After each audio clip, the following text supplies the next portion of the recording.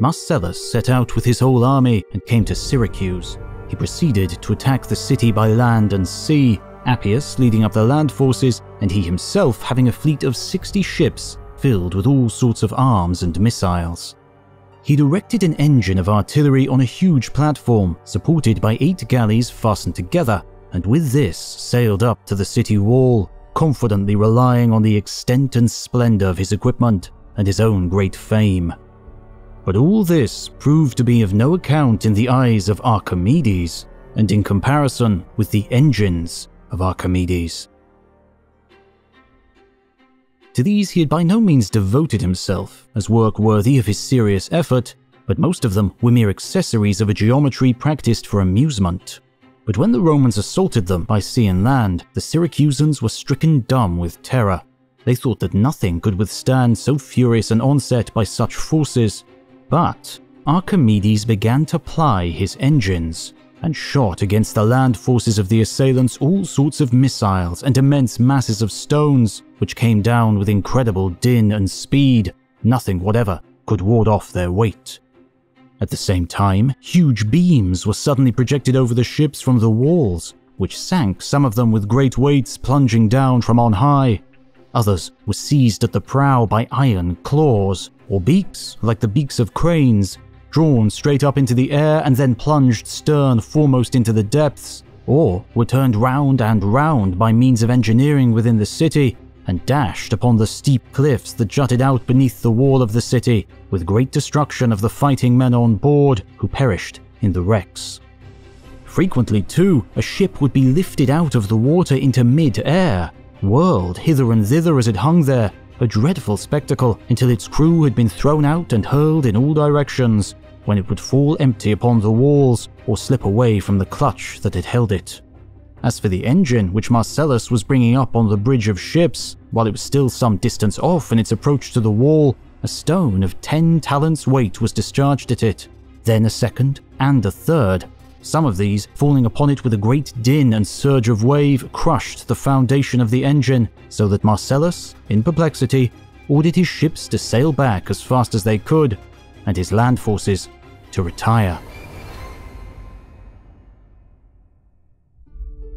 And so then, in a council of war, it was decided to come up under the walls while it was still night, if they could, for the ropes which Archimedes used in the engines, since they imparted great impetus to the missile's cast, would, they thought, send them flying over their heads, but would be ineffective at close quarters where there was no place for the cast. Archimedes, however, as it seemed, had long before prepared for such an emergency engines with a range adapted to any interval. When, therefore, the Romans came up under the walls, thinking themselves unnoticed, once more they encountered a great storm of missiles. Huge stones came tumbling down upon them almost perpendicularly, and the wall shot out arrows at them from every point. They therefore retired again. Marcellus made his escape, and jesting with his own artificers and engineers said, "Let us stop fighting against this geometrical Briareus, who uses our ships like cups to ladle water from the seas, and with the many missiles which he shoots against us all at once, outdoes the 100-handed monsters of mythology." For in reality, all the rest of the Syracusans were but a body for the designs of Archimedes, and his the one soul moving and managing everything.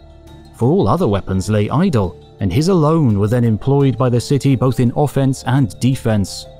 In the end, the Romans became so fearful, whenever they saw a bit of rope or a stick of timber projecting a little over the wall, they cried out, "There it is! Archimedes is training some engine upon us," and turned their backs and fled.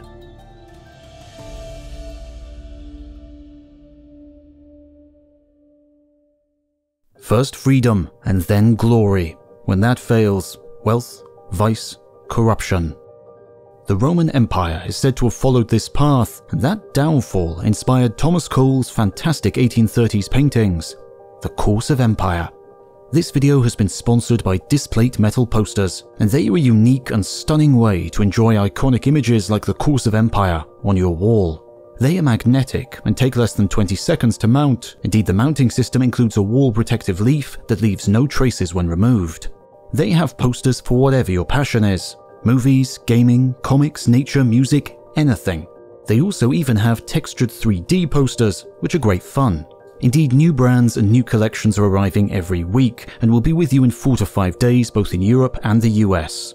They're already great value, but you can get an even better deal by visiting displate.com/Voices of the Past or using the discount code Voices of the Past to access my special discount. 22% off for up to 2 displates and then 33% off for 3 or more. Thanks to Displate for supporting history content on YouTube.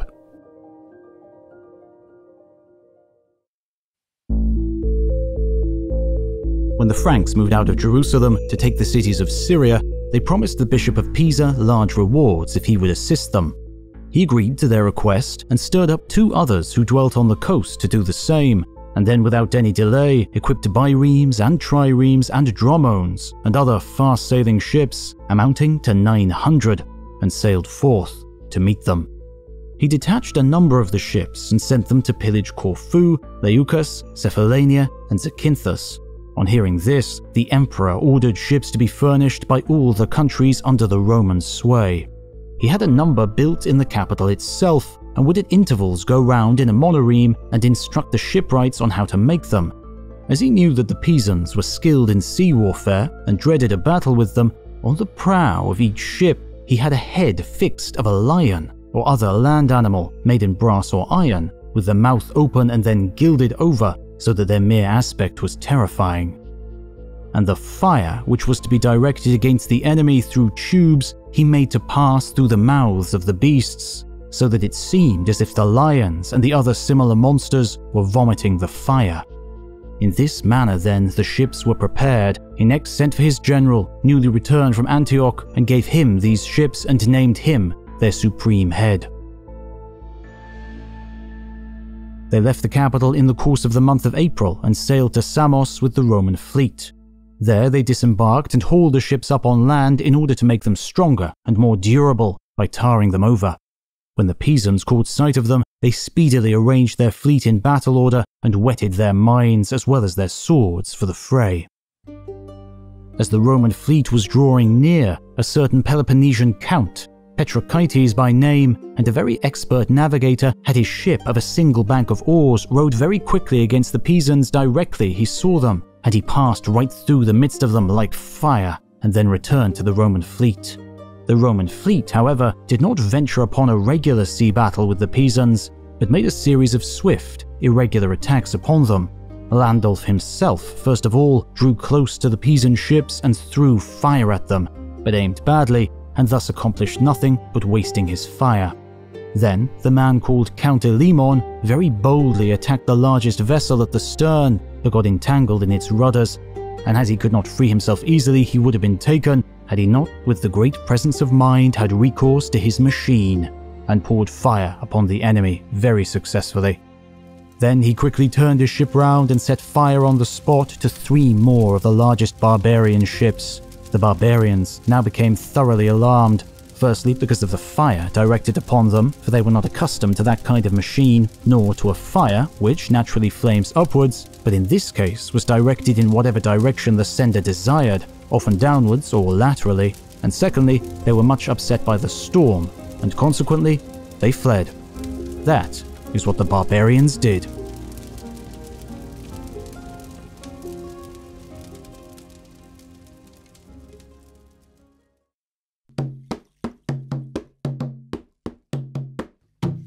The Indians were already moving forward in search of us.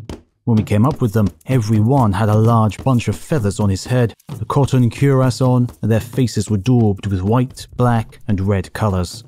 Besides having drums and trumpets, they were armed with huge bows and arrows, shields, lances, and large broadswords. They had also bodies of slingers, and others armed with poles hardened in the fire. The Indians were in such vast numbers that they completely filled the bean fields, and immediately fell upon us all sides at once, like furious dogs. Their attack was so impetuous, so numerous were the arrows, stones, and lances with which they greeted us, that above 70 of our men were wounded in no time, and one, named Saldana, was struck by an arrow in the ear and instantly dropped down dead. But then our artilleryman Mazza made terrible havoc among them, standing as they did, crowded together and within reach of the cannon, so that he could fire among them to his heart's content. All this time, Cortés still remained behind with the cavalry, though we so greatly longed for that reinforcement. Indeed, we began to fear that some misfortune might also have befallen him. I shall never forget the piping and yelling which the Indians set up at every shot we fired, and how they sought to hide their loss from us by tossing up earth and straw into the air, making a terrible noise with their drums and trumpets, and their war whoop. In one of these moments, Cortés finally came galloping up with the horse. Our enemies, being still busily engaged with us, did not immediately observe this, so that our cavalry easily dashed in among them from behind, and when we, who were already hotly engaged with the enemy, spied our cavalry, we fought with renewed energy. The Indians, who had never seen any horses before, could not think otherwise than that horse and rider were one body. Quite astounded at this, to them, so novel a sight, they quitted the plain and retreated to a rising ground. After this, we bandaged the wounds of our men with linen, which was all we had for that purpose. Those of our horses we dressed with melted fat, which we cut from the dead bodies of the Indians. Our swords had done the most carnage among them, though many were killed by our cannon. The fighting lasted for about an hour, and our enemies maintained their ground so well that they did not quit the field of battle until our horse broke in among them. Cortés, who profited by every circumstance, said smilingly to us, "It appears to me, gentlemen, that the Indians stand in great awe of our horses, and imagine that these and our guns alone fight the battle. A thought has just struck me which will further confirm them in this notion. You must bring here the mare of Juan Cedeño, which foaled on board a short time ago, and fasten her here where I am now standing. Then bring me also the stallion of the musician Ortiz, which is a very fiery animal and will quickly scent the mare. As soon as you find this to be the case, lead both the horses to separate places, that the caziques may neither see the horses nor hear them neigh, until I shall be in conversation with them." All this was accordingly done. He likewise ordered our largest cannon to be heavily loaded with gunpowder and ball. And so a little after midday, 40 caziques arrived in great state and richly clothed according to their fashion. They saluted Cortés and all of us, perfumed us with their incense, begged forgiveness for what had happened, and promised to be friendly for the future. Cortés answered them by our interpreter Aguilar, reminding them with a very serious look how often he had wished them to make peace with us, and how, owing to their obstinacy, we were almost upon the point of destroying them with the whole of the inhabitants of this district. We were vassals of the mighty king and lord the Emperor Charles, he further added, who had sent us to this country with orders to favor those who should submit to his imperial sway. If, however, they did not so, the tepostles, so the Indians called our cannon, would be fired off, which were already embittered against them in some measure on account of the attack they had made upon us. Cortés at this moment gave the signal for firing our largest cannon. The report was like a sudden clap of thunder, the ball whizzing along the hills, which could be distinctly heard as it was midday and not a breath of air stirring. The caziques, who had never seen this before, appeared in dismay and believed all Cortés had said, who, however, desired Aguilar to comfort and assure them he had given orders that no harm should be done to them. But at this moment, the stallion was brought and fastened at a short distance from the spot where Cortés and the caziques were holding the conference. As the mare was likewise near at hand, the stallion immediately began to neigh, stamp the ground and rear itself, while its eyes were continually fixed on the Indians who stood in front of Cortés's tent, as the mare was placed behind it. The caziques, however, thought the animal was making all these movements against them and appeared greatly agitated. When Cortés found what effect this scene had made upon the Indians, he rose from his seat and, walking to the horse, took hold of the bridle and desired his servant to lead it away. Aguilar, however, was to make the Indians believe that he had ordered the horse not to do them any injury. A lively discourse was now kept up between Cortés and the caziques, who in the end left us perfectly contented with the assurance that the following day they would return with a present.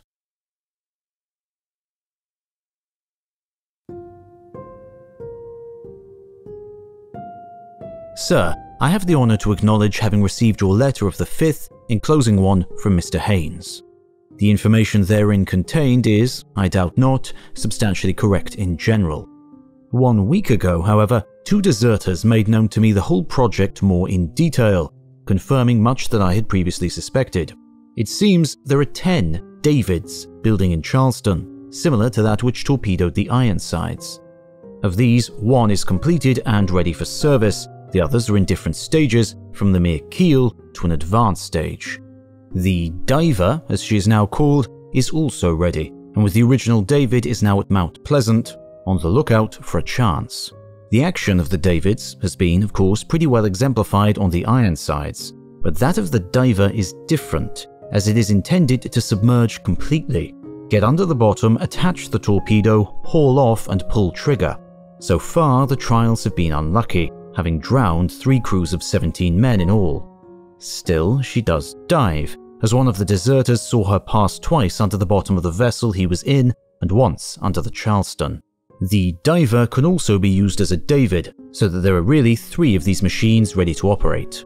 On receiving this intelligence, I caused additional means of prevention to be used, as will be seen by copies of enclosed orders, and the department may be assured that if any of our monitors are injured, it will not be for lack of the utmost vigilance.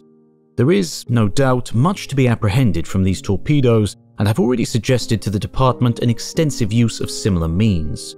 I again respectfully urge on your consideration the most prompt resort thereto. Nothing better could be devised for the security of our own vessels or for an examination of the enemy's position. The length of these torpedo boats might be about 40 feet and 5 to 6 feet in diameter, with a high-pressure engine that will drive them to 5 knots. With the ample mechanical means of the North, it seems that in 1 month, 5 or 6 could be gotten into service. The deserters say that the rebels believe that their batteries will do as much damage if we attack, but rely chiefly on the torpedoes for defense and apply them in a variety of ways at the bows of their ironclads, upon their Davids, upon rafts which carry 6 of the 60-pounders in a line, and even their small boats are equipped to receive a torpedo. Sir, I much regret to inform the department that the USS Housatonic on the blockade off Charleston SC was torpedoed by a rebel David and sunk on the night of the 17th of February about 9 o'clock. From the time the David was seen until the vessel was on the bottom, a very brief period must have elapsed, so far as the executive officer can judge, and he is the only officer of the Housatonic whom I have seen. It did not exceed 5 or 7 minutes. The officer of the deck perceived a moving object on the water quite near and ordered the chain to be slipped. The captain and executive officer went on deck, saw the object, and each fired at it with a small arm. But in an instant, the ship was struck on the starboard side between the main and mizzen masts. Those on deck near were stunned. The vessel began to sink and went down almost immediately. Happily, the loss of life was small. The enclosed printed orders will show the precautions which have been directed from time to time to guard the ironclads that lay inside the bar, and would naturally be the object of attack from their importance and proximity, and I also transmit copy of a communication to the senior officer outside of the same subject.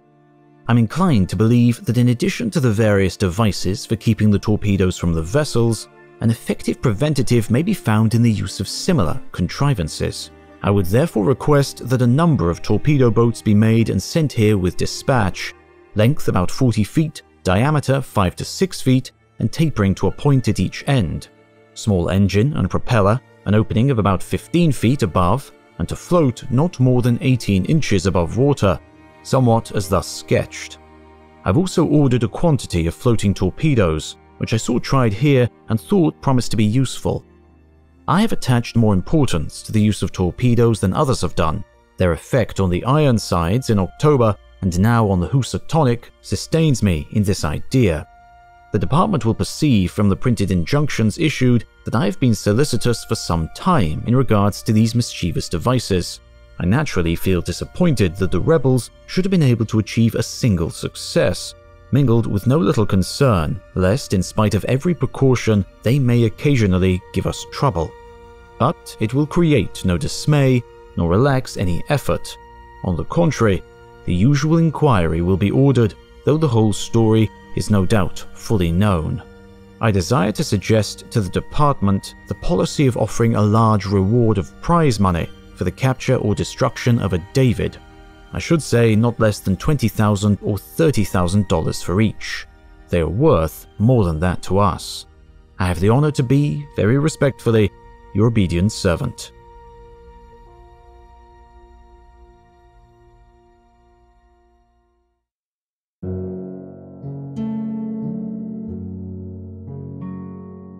We heard strange noises, and lumbering slowly towards us came 3 huge mechanical monsters such as we had never seen before. My first impression was that they looked ready to topple on their noses, but their tails and the 2 little wheels at the back held them down and kept them level. Big metal things they were, with 2 sets of caterpillar wheels that went right round the body. There was a huge bulge on each side with a door in the bulging part, and machine guns on swivels poked out from either side. A petrol engine of massive proportions occupied practically all the inside space. Mounted behind each door was a motorcycle type of saddle seat, and there was just about enough room left for the belts of ammunition and the drivers. I was attached to battalion headquarters, and the colonel, adjutant, sergeant major and myself with 4 signalers had come up to the front line. From this position, the colonel could see his men leave the assembly trench, move forward with the tanks, jump over us and advance to the enemy trenches. As a new style of attack, he thought it would be one of the highlights of the war. While it was still dark, we heard the steady drone of heavy engines, and by the time the sun had risen, the tanks were approaching our front line, dead on time. The Germans must have heard them too, and although they had no idea what to expect, they promptly laid down a heavy curtain of fire on our front line. This had the effect of making us keep our heads down, but every now and again we felt compelled to pop up and look back to see how the tanks were progressing. It was most heartening to watch their advance. We were almost ready to cheer. But there was a surprise in store for us.